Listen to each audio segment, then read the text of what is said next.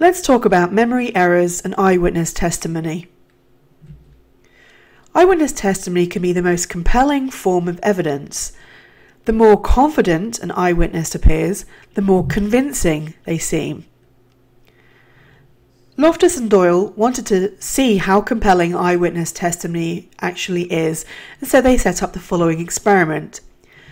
They set up a mock trial that had the exact same evidence, but one set of jurors had an eyewitness. In the case where there was no eyewitness, only 18% found the defendant guilty. However, with the exact same information but an eyewitness, 72% of people said that the defendant was guilty. So the mere presence of having an eyewitness changed it from being a 20% chance of guilt to almost a 3/4 of a chance of guilt. To examine this further, another experiment was set up by Cutler and Penrod in 1995. They made their actor do a memorable action in a convenience store. For example, they went in and they paid for about $20 worth of items in pennies. So this should obviously stick out in the mind of the people in the store. It's very unusual.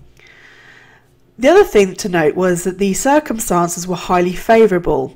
So the purported criminal was in the convenience store for a long time, so they were in there for quite a good duration, and it had good visibility. So the participant didn't have any hoodies or any kind of thing cloaking their face, and it was in daylight, so great conditions basically for this criminal activity or this interesting activity to occur. They then asked the onlookers to identify the person in like a lineup situation. About 34 to 48% of people correctly identified the person that did this memorable action. But at the same time, 34 to 48% of people also incorrectly identified someone else. So what this tells us is that even in the best circumstances, daylight, you could see the person, they did something very, very obvious to you, we only have a 50-50 chance really of identifying the correct person. Another experiment. Participants viewed a security videotape and there was a gunman on there and they watched him for 8 seconds. They were then given a lineup. Everyone identified the gunman from the photographs, even though the actual gunman's picture was not there. So everyone identified the criminal, but he wasn't in the lineup.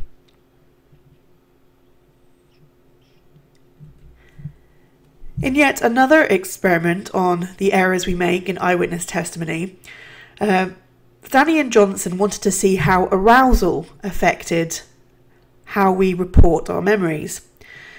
And basically, if we have too much attention or too little attention, that can affect how much we remember. So if we have low attention, we're not really paying attention to anything.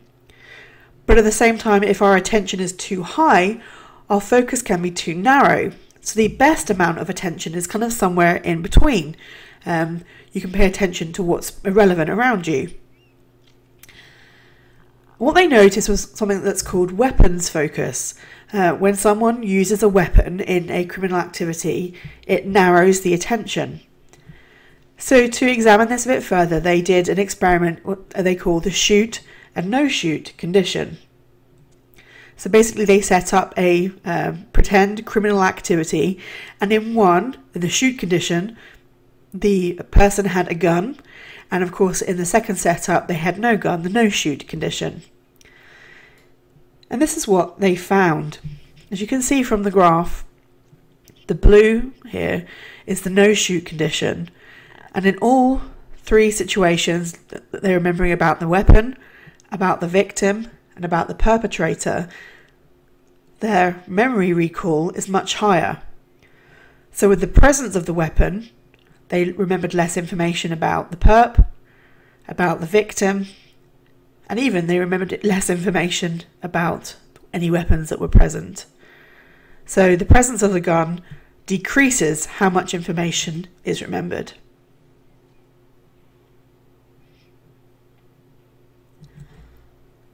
Another problem in eyewitness testimony is familiarity. A psychologist called Dr. Donald Thompson was actually a very well-known memory researcher, and he was currently on television talking about his research in memory errors.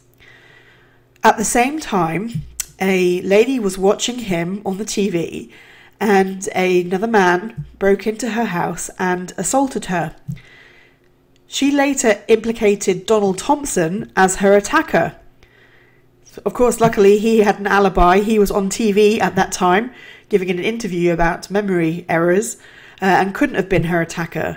But the mere fact that she had been watching him on TV as she was being attacked led her to believe that he was her attacker. Her memory was false. And similarly, another real-life scenario, a train ticket agent was robbed one day. He implicated a sailor, but luckily that person had an alibi. It was someone else. They realised later that the sailor who he had said attacked the train ticket agent looked familiar. He had lived nearby and he came to the train station quite often. It wasn't that the train ticket agent was purposely trying to be deceptive. It's just that when recalling his memory, he thought of someone that he had known and seen before quite often.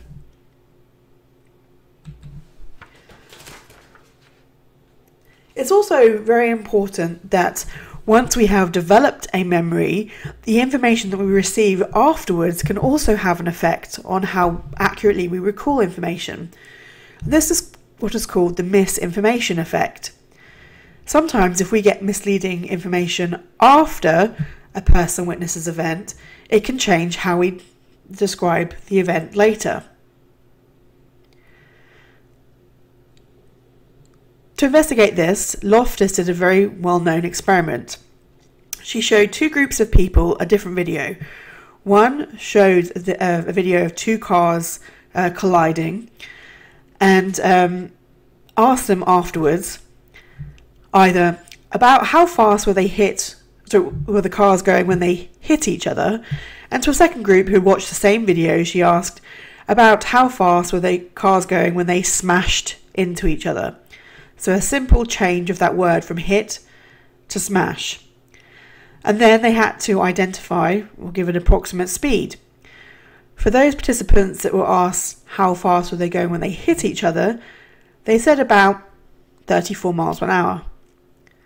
For those participants that were asked how fast were they going when they smashed into each other, they estimated about 41 miles per hour. So they saw the exact same video. That change of word from hit to smash made the second group believe that the cars were going a lot faster. And similarly, when they were asked about a week later to recall the incident, they were asked how many of them can remember seeing any smashed glass. In the hit situation, only 14% of people reported seeing broken glass. But in the smashed condition, 32%, so over double, 32% of people reported seeing broken glass. It's interesting to note that there was no broken glass in the original video. So once again, just having that question after they'd watched the video, how fast the cars when they smashed into each other, had a direct impact on how people recalled the memory. So simple suggestion errors can have effect on people's memory. This can also lead to the types of questions that policemen ask when they're trying to get the testimony from their eyewitness. For example, leading the witness by saying, "Did you see the white car?" suggests that there was actually a white car in play. Or which one of these men did it in the lineup suggests that someone in that lineup actually did do it. So perhaps there wasn't a white car, or perhaps one of the men isn't in the lineup. But the simple wording of that question might believe people that they do that. Similarly, just a simple okay from the police officer can influence the witness into thinking that they've correctly identified a suspect. A simple nod or a uh-huh can be all it needs to kind of give some confirming feedback to the witness. So on the whole, jurors really rely heavily on eyewitness identification, but as you've seen, there's been quite a lot of research shows that our memory is highly fallible. Wells in 1998 went back and looked at 40 cases where DNA had later changed the conviction. And in 90% of those cases, it was due to mistaken eyewitness identification. And in one case, there were 5 eyewitnesses. So we put a lot of stock into eyewitness testimony, but in fact, we see that human memory is really full of errors. So my last question for you is, what is being done to improve eyewitness recall?